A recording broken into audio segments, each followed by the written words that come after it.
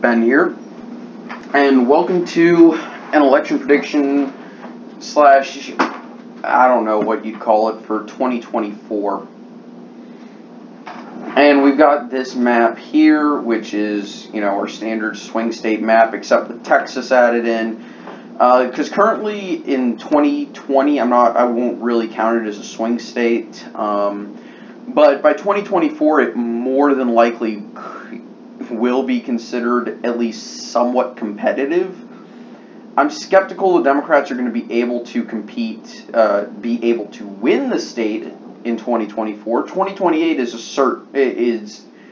they're going to be very competitive in Texas. I am firmly in that belief. 2024, I think, is one cycle too soon. But anyway, so I'm just going to go through Nevada for any election that I cover after 2020. I am assuming Donald Trump is going to be reelected because it's the easiest thing for me to do. Not because I'm biased towards him. It's easier for me to assume a two-term presidency than it is for me to assume the Democrats find a way to perfectly play the balancing act between centrist and progressive that they will actually need to, be able to do in order to win the election as well in 2020, as well as avoid someone who is either gaffe-prone, scandal-prone, or just as dislikable as Clinton was to the general populace. And I'm not sure the Democrats can do that.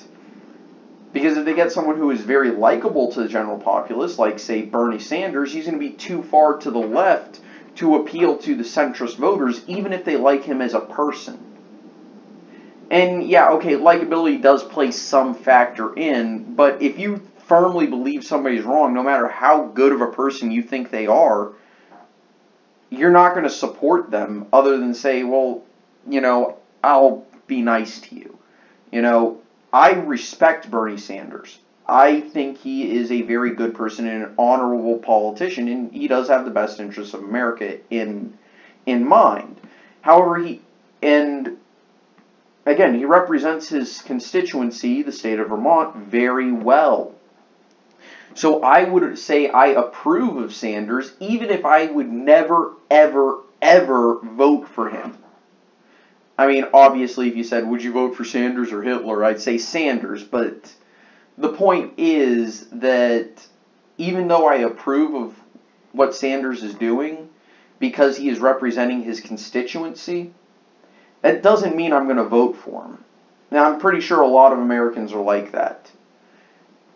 Anyway, so Nevada and Colorado I'm going to mark off I'm going to put Nevada in the likely Dem column, and I'm going to say Colorado is going to be too far gone for Republicans to compete, especially after a two-term Republican presidency. I'll come back to Arizona later, but I'm going to put Texas in the likely Republican column.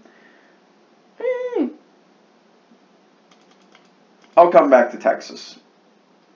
This is definitely going to be probably a lean or a likely. I'm not sure which, so I'm going to put it as lean only. That's the 2nd Congressional District in Nebraska. Iowa and Ohio, I'm going to lean to the GOP. This entire region, except for Illinois, is moving towards the Republicans. So that's what I'm going to do. I'm going to say Virginia is going to be too far gone for the Republicans as well. And I think the last vote I can take away from the Republicans will be New Hampshire. That's going to be a lean. No, it's a very swingy state. I'll put it as likely. But it's still a swing state. And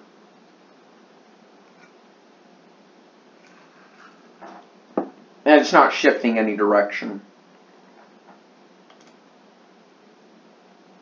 I do think this congressional district is going to stick with the Republicans. I'm not sure how much, but I'm just going to put it as safe. And because we're coming off of a two-term Republican presidency, I'm going to lean Maine towards the Democrats. Now I need to start taking states away from the Democrats. Wisconsin is going to be one of those. again, this entire region is moving towards the Republicans. I think Wisconsin is the Democrats' version of Virginia. A state that used to vote for them by extremely wide margins that just kind of went the other direction. Pennsylvania, I'm going to say that after a 2-term Republican presidency, they'll be able to pick it up. I think Michigan is possible. And Minnesota, if Michigan is blue, Minnesota definitely is. Georgia, I'm going to only lean towards the Republicans for 2024. And then we've got these 4 states where the election is going to be decided. The Republicans need all 4.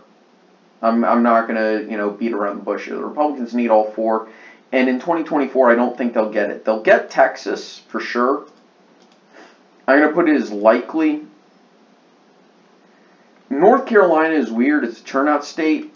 And that actually means I'm going to lean it towards the Democrats. Because after an 8-year Republican presidency, the Democrat base is going to be a lot more energized. That's why I'm not giving Michigan and Pennsylvania to the Republicans.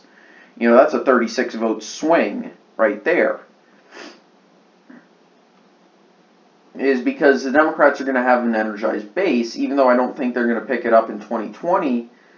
At least don't think they're going to pick up the state of Pennsylvania in 2020. Michigan they will, but after 2020, I'm not sure they're going to be able to hold these states because it's just very tenuous, whatever grip they have left over them. Florida tends to vote against the incumbent party when there is no incumbent in the White House, so, but it votes for the incumbent in office. If it's the they'll vote for the president for re-election, but they'll flip to the other party. So I'm going to go ahead and give Florida to the Democrats. And Arizona is a weird state. I'm not really sure how to classify it. I think to cover my bases and be on the safe side in 2024, I will give it to the Democrats. But yeah, I'm a little skeptical of that. And of course, any pink state, anything in the light colors can, of course, flip the other direction.